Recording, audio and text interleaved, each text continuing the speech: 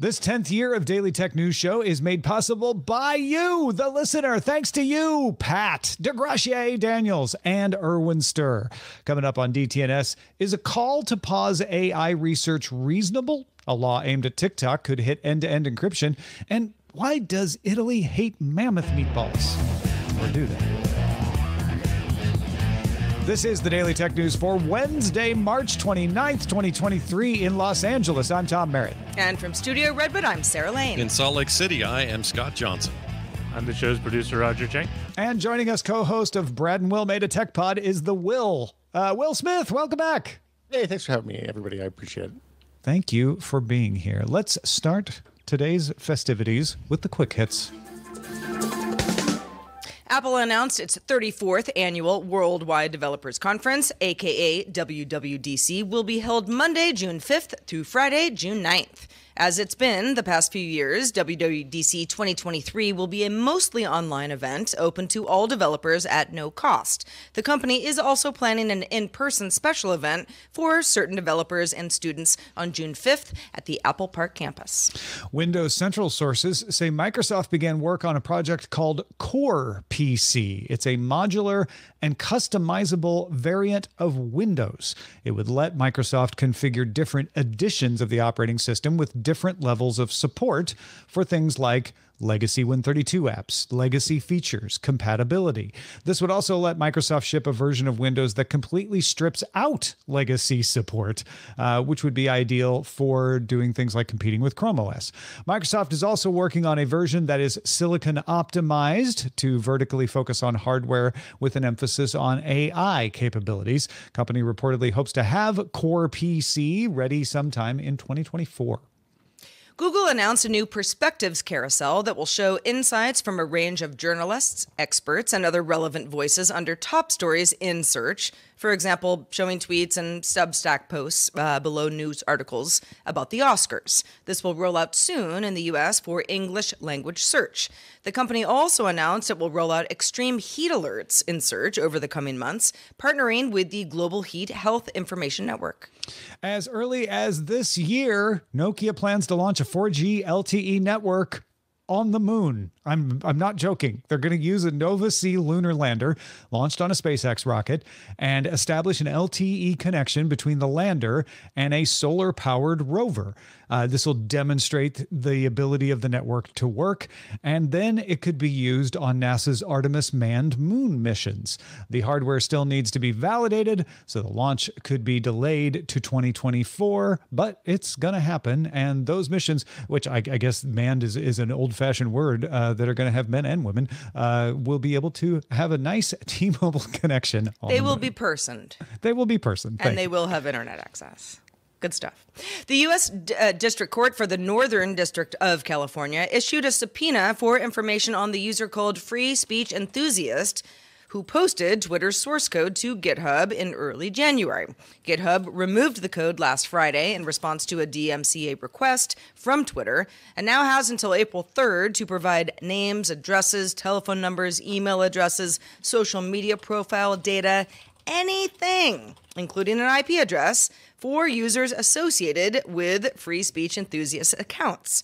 GitHub was also ordered to provide that same info for any user who downloaded or modified the data.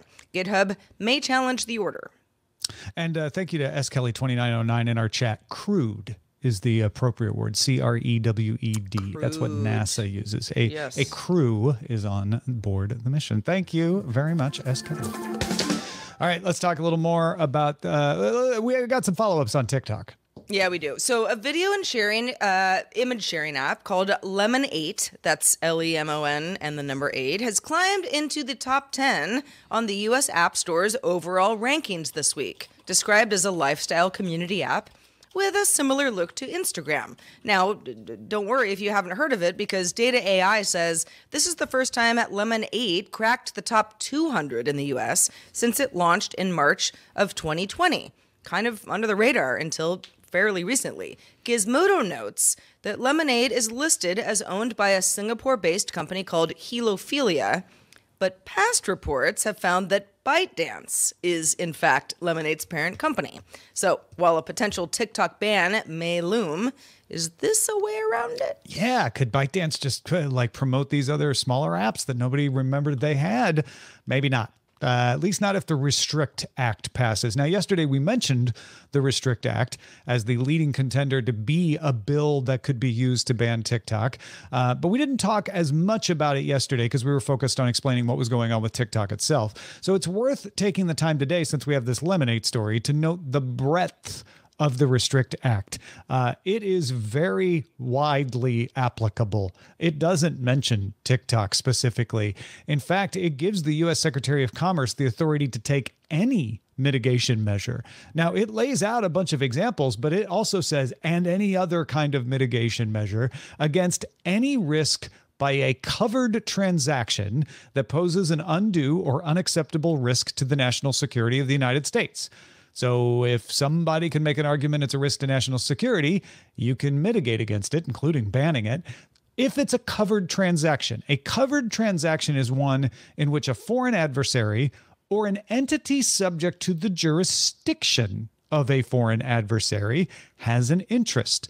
Foreign adversaries named in the bill, and they could be changed or added to over time, but the ones named in the bill include Cuba, Iran, North Korea, Russia, and Venezuela under President Maduro. So, for any reason deemed to be a threat to national security, any company which does business in Russia, which is Google, Apple, Microsoft, could conceivably be made to do almost anything with their tech. And of course, that applies to China too, where even more businesses do business. I feel like this makes me nervous, Will, because you could see a route, and I know it's not intended to do this, but you could see a route where someone says, yeah, iMessage shouldn't be end-to-end encrypted, and we're going to use the Restrict Act to stop them from doing that because they do business in China, and therefore they have to give us a backdoor to end-to-end encryption for national security reasons. Yeah, I think that's the big issue with the legislation, as far as I understand it, is that it's just entirely too open-ended. It concentrates power in the executive branch, which, as we've all learned over the last few years, maybe is not a great idea, as you know, based on the outcomes of past elections. And it's the open-ended nature and kind of the fact that, honestly, the problems with TikTok could be solved if we just had an actual data, anti-data collection law, like has happened in the EU with GDPR, and it kind of happened in California a few years ago. I was looking at the details of this act, or this proposed act, and the one thing that threw me, because my initial response was, hey, if they ban TikTok, they end up banning it, and it goes through, a whole bunch of kids are going to learn how to use VPNs for the first time. And I was kind of joking about it, VPNs get you around anything. But there is language in this thing that is like hardcore anti-VPN.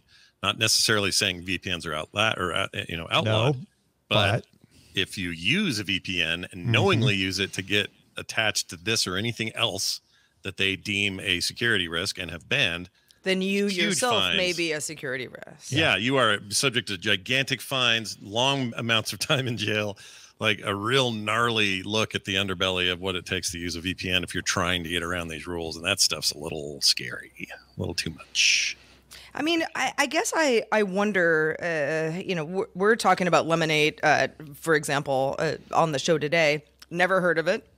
Even though it's been around since 2020, do a bunch of people who are TikTok, users and lovers who, I don't know, in a future not far away from now, no longer are able to use TikTok, just jump over to Lemonade? And if so, how long does it take for this cycle to repeat itself? Well, yeah, I mean, that's what happened in India, right? They started with a small number of apps, including TikTok, but they ended with more than 200. So, yeah, Lemonade's not going to be a strategy for that. If this ends up banning TikTok, they're going to ban everything else ByteDance is associated with, anything else that has a trace to China as well. It's interesting that Lemonade looks like it's just a company in Singapore, so maybe it could skate by somehow on paperwork. I don't know. There's going to be a lot of attempts on that. We're talking about the fact that they're not really skating by, so Yeah, but where's the proof? I think it's a little nebulous. So you could see them doing other things where they have paper companies with relationships, etc. It's going to get like that. and you're going to have other ways to get around. One side note, that app would need a serious overhaul. I've used that app, and Lemonade is not TikTok, like even close to it. It is a lot closer. No, it's not meant to be. Yeah. It's like more like Instagram 8 years ago is really what it's like. They don't even have a really good video system Actually in sounds there. like a pretty good app. Maybe. That's a decent point. So yeah, that's the other thing is I think people end up going to shorts and reels, and then shorts and reels also scramble a bit because they have a lot of repurposed TikTok accounts. That's exactly what happened in India. Everything. There was a few startups that got a little bit of traction, but most everybody went to YouTube and Instagram. Yep. There it is. Well, earlier this week, Ubisoft pulled out of E3 after Nintendo and Microsoft both said they would not be at the physical show either. You might recall just last month, Ubisoft was the first major company to publicly commit to E3, but then announced it will instead hold an Ubisoft Forward live event on June 12th in Los Angeles. Now, Sega and Tencent have both announced they don't plan to officially participate in E3 either. Organizer ReedPop says the full roster of exhibitors will be announced in the lead-up to the expo. E3 is going to take place June 13th through the 16th and is the event's first physical show at the LA Convention Center in 4 years. So it's a big deal that they're back in person. It's also changed hosting hands from the Entertainment Software Association to what Sarah just mentioned, ReedPop, which also puts on PAX, EGX, the Star Wars celebration. So it's safe to say a lot of things about E3 are going to be different this year. But is it really that different that these companies aren't involved? I know everybody's making a big deal about it, but did we forget in 4 years that companies often hold events outside of big conventions? Microsoft does that at CES, has done it for years. I'm curious how big of a deal this is really. Scott, what's your read on E3? Well, for me, you kind of described it, and I'll put the blame at Nintendo's feet. They years and years ago decided to stop exhibiting, or not necessarily exhibiting, but stop doing keynotes and sort of joining in on the usual E3 business and started doing directs. And it turns out, in some ways, that was a prophetic move, and everybody else is doing that now as well. And I think when they are now being asked, hey, do you want to come spend literally for these companies, some of them millions of dollars on exhibiting here and doing your stage presentation here? Or would you rather control everything about it, do videos of your own, choose your own dates, do your own thing? They're choosing the latter. And I don't think I blame them. E3 no longer is a place where that's the only place you're going to get your word out. The internet is where you get your word out, and you will easily get your word out with one state of play from Sony or Microsoft saying one thing about Starfield or Nintendo doing a direct. The whole world stops. We all listen, the gaming world anyway, and we're not that fussed that we don't have E3 as the one time a year that it happens. Plus, you look at PAX, plus you look at the Game Awards, you look at all these other events. GDC kind of takes care of the developers, and DICE sort of does that as well. So what are you left with? What are you actually exhibiting there? And I'm not sure they know. This kind of reminds me of when Apple pulled out of Macworld, and everyone was like, wow, Macworld. I mean, Macworld RIP. But it wasn't. Macworld continued on for some time, after Apple said, we're just not going to be officially part of this. We're still talking about Apple at the event. And I wonder if E3 still benefits from all of the news and, forthcoming announcements from these major players that don't have a booth at E3, but still are going to sort of propel the conversation. I mean, there's two things to remember here about E3, right? E3 has been dying for as long as I can remember now. We've been talking about E3 dying for like 10, 15 years at this point. It got real small for a little bit, then it got big again, and then we had the coronavirus, and everybody was like, why do we even have E3 anymore? So it's been in a perpetual state of flux ever since gaming became a mainstream hobby that everybody participates in.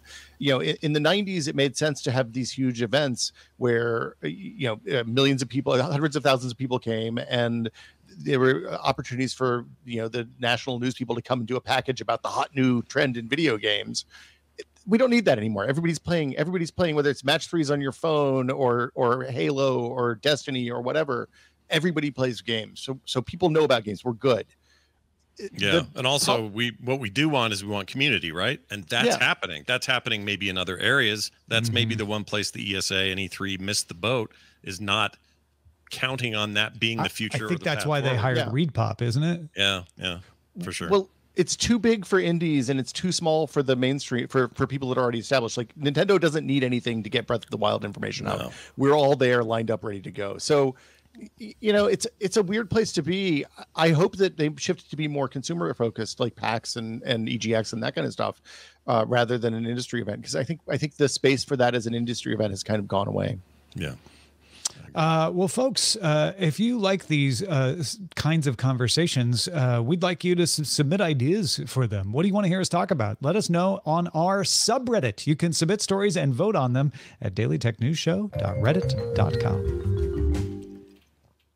The Future of Life Institute published an open letter asking for a pause in training AI systems that are more powerful than GPT-4. The letter said, quote, "Powerful AI systems should be developed only once. We are confident that their effects will be positive and their risks will be manageable," end quote. The letter also called for a voluntary pause, but said governments should step in if it's not enacted quickly. The letter goes on to describe the need to develop AI governance systems, including independent review and oversight systems, saying, "We can now enjoy an AI summer in which we reap the rewards, engineer these systems for the clear benefit of all, and give society a chance to adapt." More than 1,000 people have signed the letter, but keep in mind that anyone is allowed to sign it. You can just type your name in, and apparently at one point someone had typed in Altman's name, and they had to remove it. But the first names on the list are legit. The first two names are computer scientist Yoshua Bengio, who was instrumental in hiring the team that started OpenAI, by the way. He teaches at the University of Montreal. Stuart Russell from UC Berkeley is the second signatory. The next two names are the ones getting all the attention, Elon Musk and Steve Wozniak. Other notable signers include former U.S. presidential candidate Andrew Yang, Stability AI's founder and CEO Ahmed Mostak, and co-founders of the Center for Humane Technology, Tristan Harris and Alza Roskin, as well as a couple of engineers from Google and Meta sprinkled in there. However, nobody from OpenAI, nobody even from Anthropic, which spun out of OpenAI to build a safer chatbot, has signed the letter.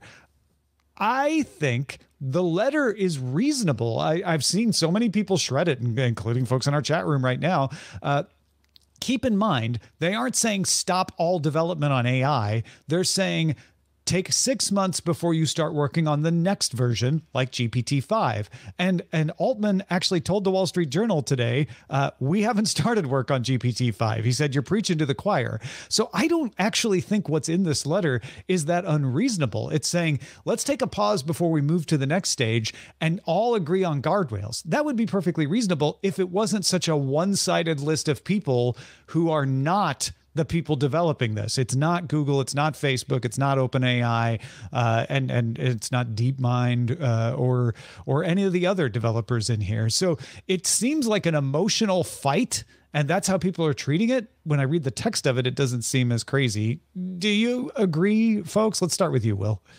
I mean, look, I've spent a fair amount of time using GPT-4, and the big problem with it right now is it's kind of like the mid 90s, early 2000s internet, right? It's in the extreme mansplaining phase. So it is able to give a believable, really enthusiastic defense of whatever you ask it. It will explain stuff. It will be completely wrong in the important details, both minor and major, of everything it describes.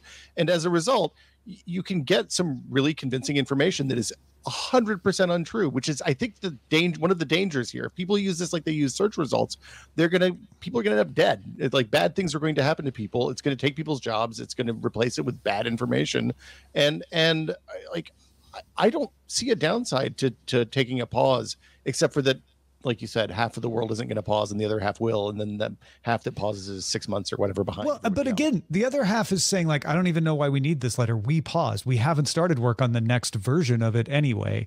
What I don't like is that they're fighting about it. To me, it's like, yeah, you should just all have come together and agreed on it. Why does it have to be this threatening open letter? Well, and I think that's the thing about this that is implied, is that GPT 5, 6, 7, whatever it is going to harm us because we don't understand it well enough. let's stick with GPT-4 and let's really get our heads around it and figure out, when the system works, when it doesn't, how it helps us, when it's dangerous, or threatens humanity. Because that's sort of that's the overall type thing here, right? Is like robots will take over. We're not going to be able to stay on top of it, and everything is going to go to, where.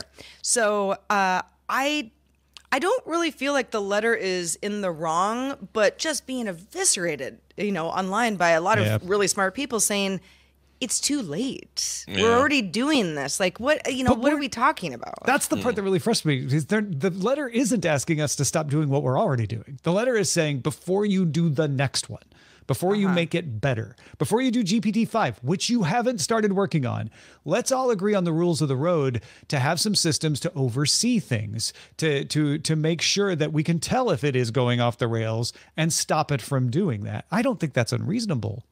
No, it's not unreasonable to ask, but here's where I think the problem is. None of the people actually making the stuff are agreeing with the letter, and people who aren't directly involved are the ones telling them to, which smells a lot like eventually you're going to get that sort of thing from governments. You're going to get that from other regulatory bodies. So if it was me and I was in the AI world, I was a founder and a huge investor in OpenAI or any of these companies, I would want me and everyone like me to come together and figure out your own solution of self-regulation. Start figuring out what those issues are, those questions are, those problems are. Make that a priority. You've got the money, you can hire the talent. Make that a priority before somebody else makes the priority for you. And that way you will just avoid a ton of these headaches. You make it very independent and transparent. You do it the way they tried to do the ESRB back in the 90s with video games. Talked about it on TMS with Tom a little bit today. You can go listen to that if you want to hear detail. But point is, do you want to control your destiny? The best way to do it is get out in front of it so that others aren't telling you how to do it. And that genie's out of the bottle for sure. But I think we can make sure the genie's well dressed and behaves itself. But doesn't that just introduce the whole sort of like, well, you, Scott, and I, and Tom, and Will all agree that this is the best way to proceed forward. What about all the other people who have access to the same tools who don't agree?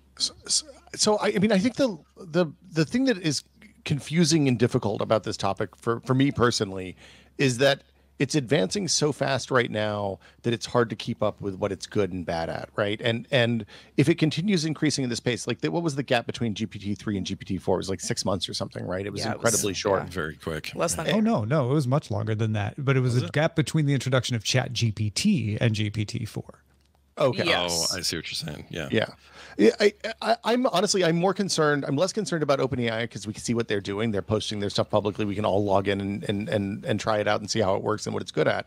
The thing that scares me is what the companies that aren't sharing their work and aren't showing their work are doing. And is OpenAI the cutting edge or are they lagging behind everybody else? And nobody's in a place to know because nobody shares their information. Well, and that's what this letter is calling for. I think the only problem with this letter is that it's not consensus building. It's got Elon Musk who, depending on who you believe, got kicked out of OpenAI because he wanted to take over and they didn't want him to. That's what Business Insider sources say, or Semaphore sources say that too. So it feels like it's a fight that's being picked over something that everyone should agree on. To me, it's uncontroversial to say, hey, GPT-4, man, it's moving really fast. This is really weird. We don't even know what all the fallout of that is yet. Maybe we should come up with a framework for safely moving into GPT-5 rather than doing what we did with technology all through the 2000s and 2010s, which was just try stuff and then see how it affected the world. I think that's a reasonable statement. It's just maybe not the right messengers to bring it. Yeah. Well, I don't know how hungry everybody is on this panel. Pretty hungry. Well, good, Tom. You may or may not like this next story then. An Australia company called Vow says it has used a combination of woolly mammoth DNA and African elephant DNA to create a lab-grown woolly mammoth meatball. Now, you might say, how does it taste? No one knows. Certain safety measures have to be in place before any of us can taste it. And if Italy has its way, We won't taste it ever. Italy's Prime Minister, Giorgia Meloni, is among those who have backed a bill in the country that would ban lab-produced meat and other foods like lab-produced fish, synthetic milk, stuff that you sometimes see on counters, depending on where you live. Presumably also would ban woolly mammoth meatballs in order to protect the Italian agriculture industry. If the bill passes, breaking the ban could mean fines of up to 60,000 euros. Ooh. I mean, did they have to choose? Did they have to call it a meatball? Because I think that fired up the Italians, you know?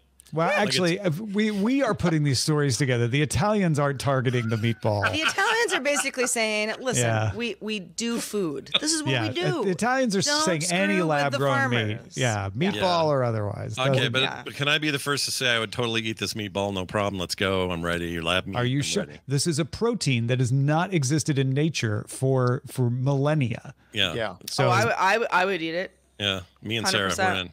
Well, I'm a little. I mean, honestly, I'm a little stopped by the elephant DNA. I don't know if I feel like it's. You're more worried about the elephant DNA. to build a taste for elephant flesh when they're so endangered. But it's lab grown, Will. It's lab grown. Look, Tastes like elephant. No elephants were harmed in the making of this meatball. Once Musk gets the first taste of his lab grown elephant gosh. meatball, he's going to be like, I want to see if it tastes like the real thing, Sarah, and that's how it all ends. It's bad news for the elephants.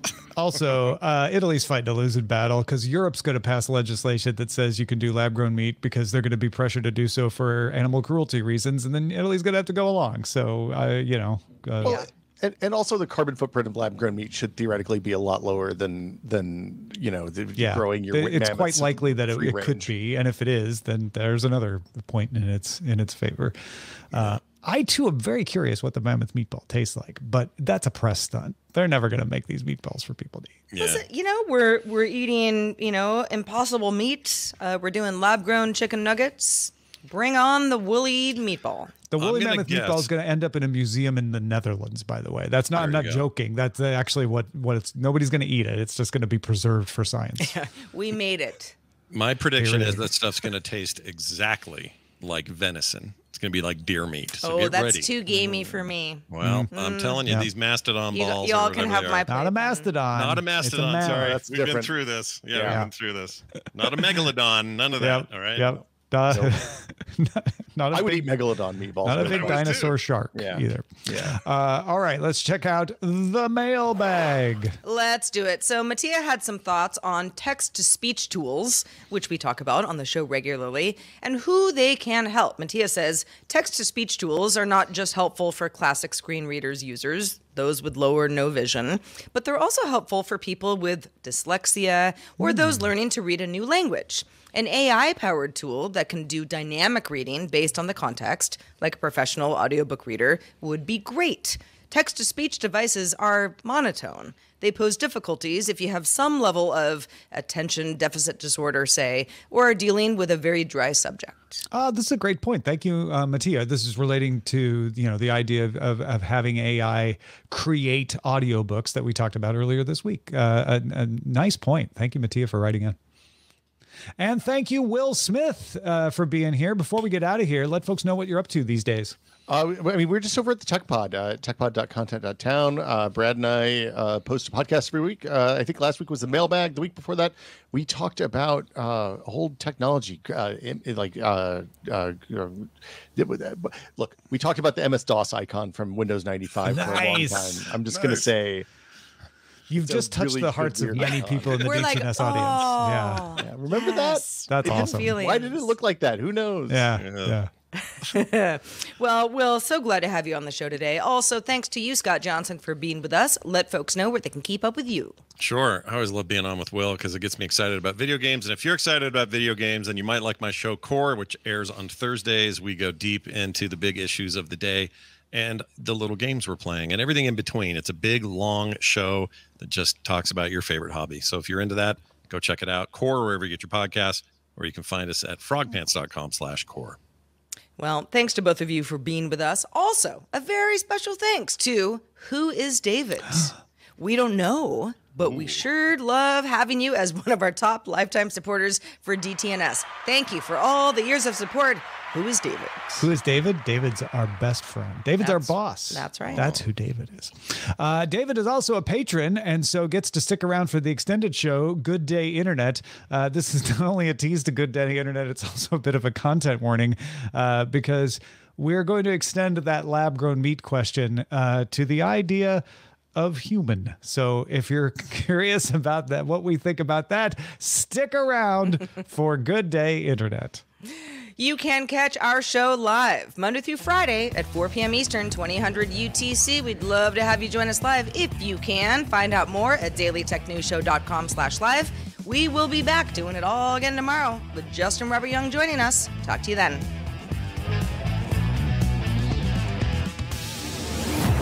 This show is part of the Frog Pants Network.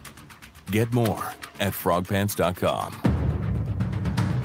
Diamond Club hopes you have enjoyed this program.